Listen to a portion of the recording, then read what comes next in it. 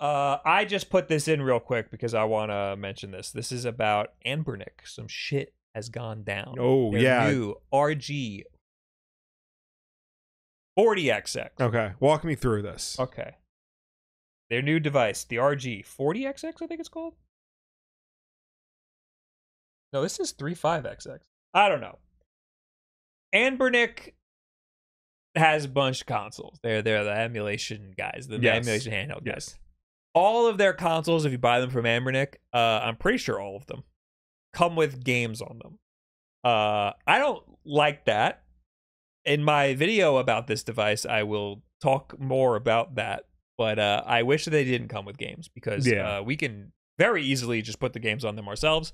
I think that including games in the purchase that they're not paying licensing fees for is a great way to ruin the whole industry. Yeah, you're making emulation more synonymous with piracy, and you're gonna get sued, and it's gonna go downhill for everybody. Right.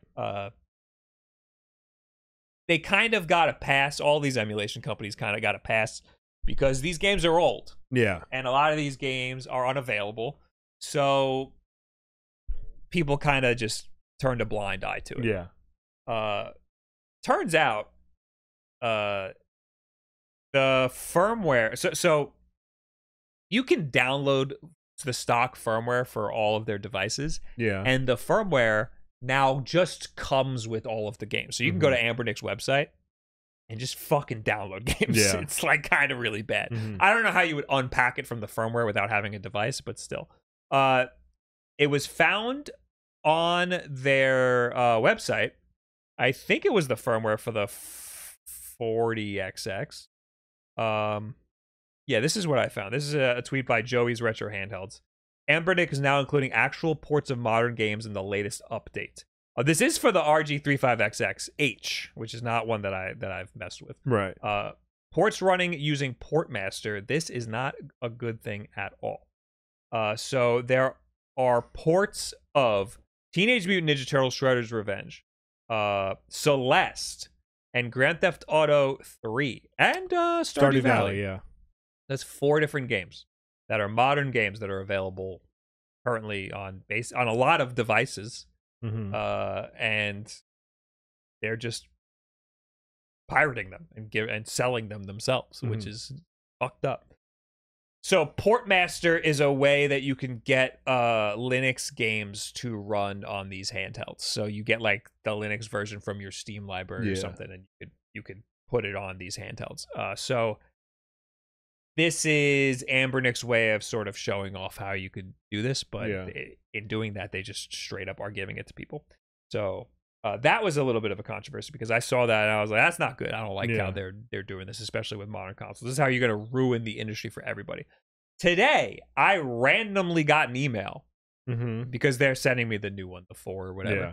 And randomly, they just emailed me and said, by the way, note that these 3 games, Teenage Mutant Ninja Turtles, Shovel Knight, and Celeste, I actually didn't realize that Shovel Knight was part of it, are only available in the review samples, and the actual shipped machines do not have these 3 games. Therefore, there's no need to display them during your review videos. Thank you. So I was like, okay, apparently it's only in the review samples. Yeah. And then Joey's Retro Handheld responded and said, yeah, that's rich, given that they have this showing to contact them for the firmware, and they have this showing that GTA and Stardew are in the games list. So they're full of shit. Like this what might end up making it to retail units. Also, Joey brings up a good point. They recently lied about the RG Cube that they released. Yeah. The screen was broken, and they said, oh, that's only for reviewers. We sent them bad units. But also a bunch of consumers who bought the console had bad faulty units too. And that wasn't the only time they've lied. Somebody else brought up some other cases. So they're not very trustworthy. No. So I also don't understand why they say these 3 games are only available in the review sample. Therefore, there is no need to display them in your review. That was another thing people were commenting on. Like, why send them then in the first place? This seems like, I mean, they could argue that this is a way to just show off that you can port games, mm-hmm. and it's easy. I won't have to do it myself because I wouldn't have. I probably wouldn't have put Celeste on my. I probably wouldn't have gone through the trouble of porting it. I think for Celeste specifically, you need like the Humble Bundle version or something weird.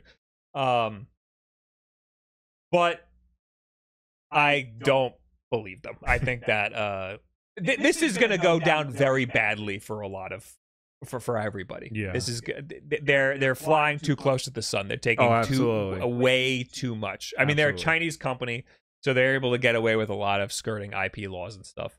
But something's gonna go down, and it's gonna be really bad, especially taking modern games like this. Mm-hmm.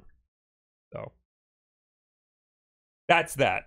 We'll see when the system comes out and what people get in their hands. I'd imagine that they are probably going to get some of these games, but I'll talk more about it in a video when I do get this in my hand and start playing with it.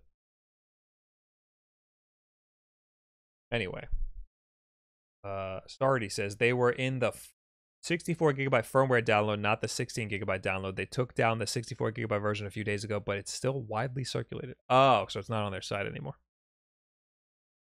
I mean, Joey Retro Handheld seems to think that it was still on their site. Oh, you know what? What probably happened was this was going to be in the retail release. They got caught, and now they're backstepping. Right. Probably too late though. If they have a bunch of batches, it's probably going to end up in the first batch.